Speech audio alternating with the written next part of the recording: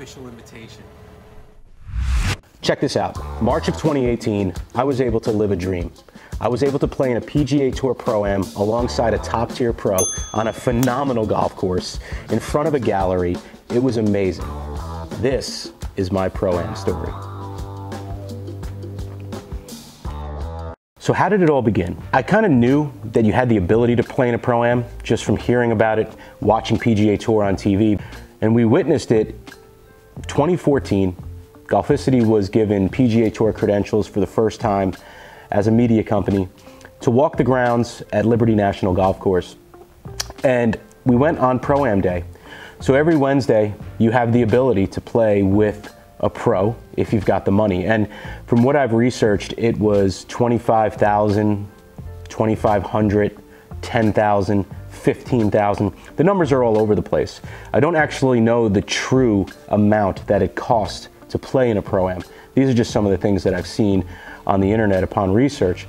But over at Liberty National, being able to walk those grounds, see the men and women who were playing with pros like Tiger, Lee Westwood, Rory McIlroy, they were all right there at an arm's reach. You know, I said to myself, this is it. This is what I want to do. How do I become like them? I want to play the course. I want to walk with the pro. I want the gallery to watch, because after all, it's probably the closest that I'll ever get to playing in a PGA Tour environment. So, June of 2017, Golficity heads down to Manhattan for a media day, Golf and Body in New York City, and Frank and I head down there, and we went into it with the idea that you could win this. We knew that it was the grand prize, but we didn't know how yet. We went through the motions. We did the media day. We interviewed Paige Sporanic. I remember that. She was on the podcast. We worked with some top coaches teaching us how to putt, teaching us some swings in the simulator. But towards the end of the media event, they held a little bit of a challenge. And the challenge was 3 holes at Bay Hill in a team format. So Frank and I were on a team, and the winner was going to win an all-expense paid trip to the Pro-Am at Bay Hill in Orlando. And that included lodging and flights and everything like that. Now, Frank and I went into it saying, if one of us wins this, the other one is going to be their +1. We're gonna leave the wives at home and the kids behind, and we're gonna go down, and the winner is going to play, and the other guy is going to be the caddy. So turns out we ended up tying with 2 women who were on a team over at, I believe Golf Digest was the company they were with. And it went to a putt-off. Now the putt-off was in front of a crowd. There was probably 30, 35 people there, all watching. So the 2 ladies missed it. Frank went first. He lips out, gave me the read. Then I went, buried it. And as you could see, emotions, nothing. I was so numb. It didn't register yet until we left. And I was out on the streets of Manhattan, waving the sign around and kind of doing my own dance, excited. Got back to the car, called everyone I knew, told them what I just won all over social media. I was just so excited because I finally have the opportunity to live that dream. So fast forward now, I had to wait about 9 months before getting to Bay Hill. And leading up to it, I was prepping. You know, I was prepping, I was trying to get my game in order, I was trying to get my equipment in order, because I knew this was probably a once in a lifetime. And there was a good chance I wasn't gonna be back, because I won this. And it's not like I was gonna be able to fork over 20, 25,000 to play it again, unless I win it again, but what are the chances of that, right? So leading up to it, Golficity had some fun. We put together some fun commercials. We even got a production crew. We said, you know, how funny would it be if we kind of built this up like it all went to my head. And Frank, you're my caddy, and you're gonna pretty much do everything for me, you know, leading up to Bay Hill and at Bay Hill. You know, like caddy for life. It's been the joke, life sentence. You know, so we had some fun with those videos. Those videos are on our YouTube channel. You can go back and check those out under the playlist shorts. Go check that out. But, you know, fast forward, March, it arrives. And it's funny, we actually got to the airport, Westchester Airport, We go to the line to check our bags, and we get up to the counter, and the lady says, "Your flight is for next week." Your flight is for next week. And I look at Frank and I'm like, oh no, they booked our flights for the wrong day. So we quickly called them. They quickly booked us another flight, another airline in another airport, which was a cab ride away. So we hopped in a cab. We went to, I believe it was LaGuardia or JFK. I forgot which way we had to go. And we flew out. We got down there a few hours later than expected, but we got there. So we ended up getting down there, settled into the hotel, went to the event. It all really happened the night before. What they do is a Pro-Am party. Now check this out. You come into this room with a bunch of seats lined up with a huge screen, all set up nice. You meet your Pro-Am partners that you've been selected to play with. Not the pro yet, so there's a foursome, 1 pro and 3 of us. So I met the other 2 guys. You know, I remember getting this envelope and pulling out the list of names in the Pro-Am of all the players. And of course, the sponsor of the event will typically get the first pick at the top players. So that makes sense. I mean, in this case, the Arnold Palmer Invitational presented by MasterCard. So the MasterCard CEOs, CFOs, they're going to get first crack at the pros. I mean, Tiger, Jason Day, Rory, who else was there? Jimmy Walker, Brandt Snedeker. I'm just trying to think back. Oh, so many good ones. So, you know, we're going through and we're making these picks in our mind, highlighting, ranking them. It was physically writing number 1, number 2, number 3. And as they got selected, we would just cross them off and just keep going down our list. But before we get to the lottery, they say, head over to the swag tent. So now I'm thinking, what else could they give us? So you head over to this swag tent and it's kind of like the Oscars. It reminds me of the scene in The Sopranos when Chris Moltisanti meets Ben Kingsley and they go to the luxury lounge. This is elegant. It really is. Take the chrono too? Are you sure? Of course. It was very similar to that. And I remember walking in and some of the items that they gave us were sunglasses, a pair of Oakleys that I loved but lost since, of course. A luggage with the Arnie umbrella. Use it to this day. Absolutely love that piece of luggage. A wedge, a Callaway wedge that they give you with the Arnie umbrella colors with the umbrella kind of stamped into the wedge, which I haven't put into play. Still has the cellophane on it. It's in my home office, just sitting on the wall. You get the little medallion piece, which, now this is important because this is something that you need to enter the grounds. If you lost that, you can't play the next day. So as you can imagine, I guarded that thing with my life. I did. What else did they give us? Oh, a bag tag. Really cool. They give you an API, the Arnold Palmer Invitational. They give you an API bag tag that you can have forever.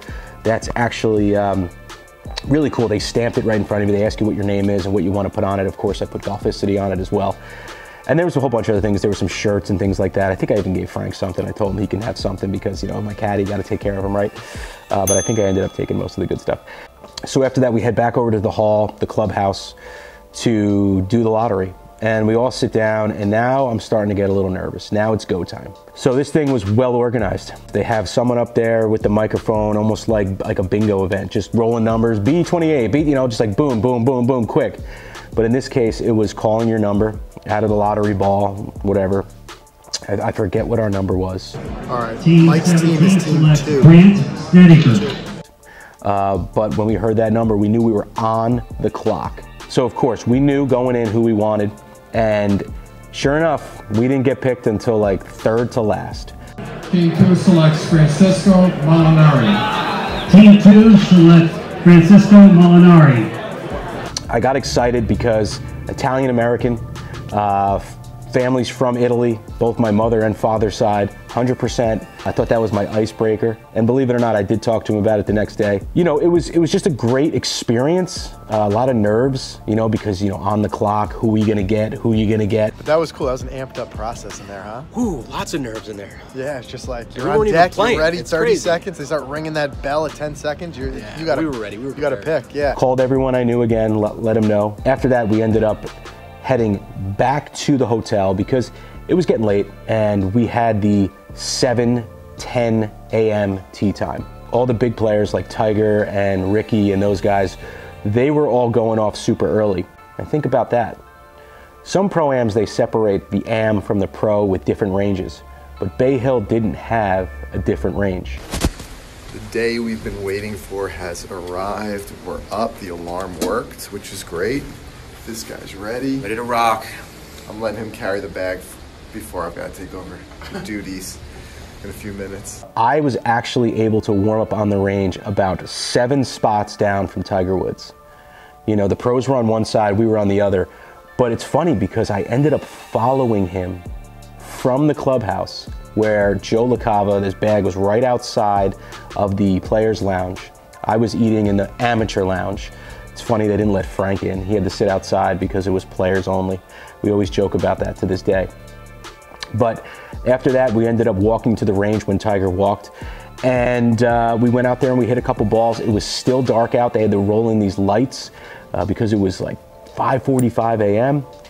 And then the sun came up around 6:40. We headed over to the putting range, the putting green, I should call it. And you know, the pros were actually there too. So Jimmy Walker was out there, but they kind of stayed to their side. We stayed to our side, even though we were on the same large green.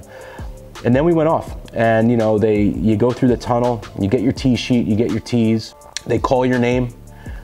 Small gallery at the start because it was early, but it was cool to hear your name called on the first tee of a PGA Tour course with a pro at a Pro-Am.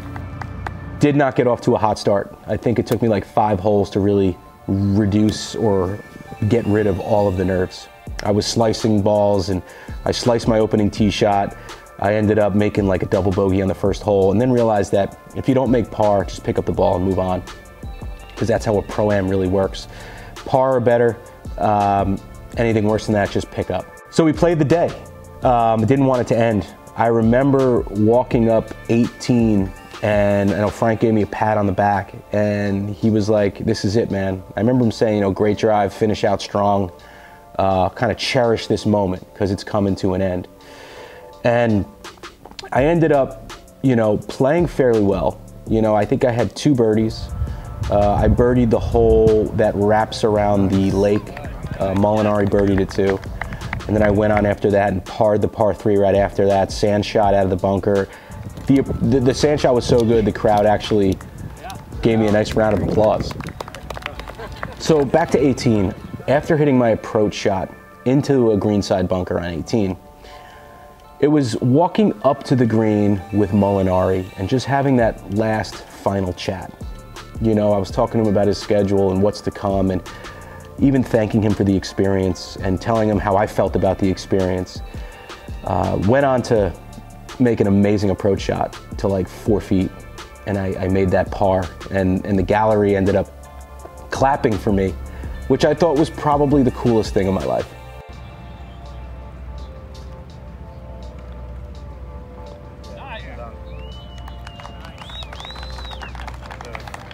So much history has happened on that 18th green. And I remember walking through the tunnel and Frank and I had some fun with a mock press conference afterwards. Overall, it's an experience that if you have the ability to do it, then do it.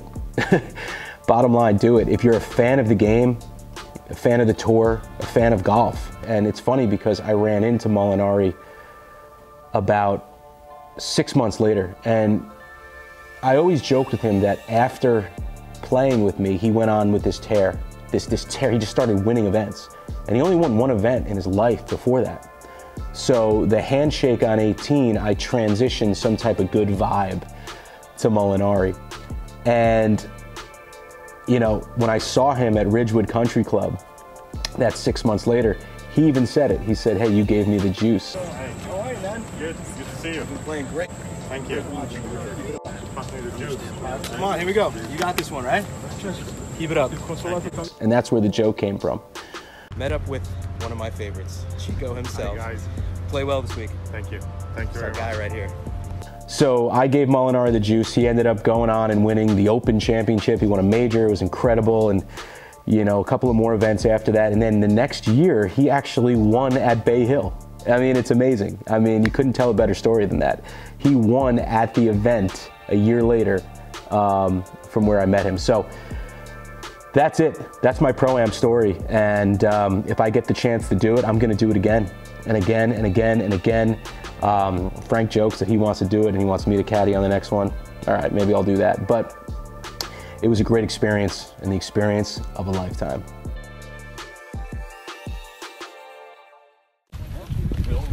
How the legs holding up? Good, man. I've been training for this. Wearing a lot of hats today. Stacked up today. Look, He's doing a great job, everyone. Got a solid caddy here with me. a lot of work to do.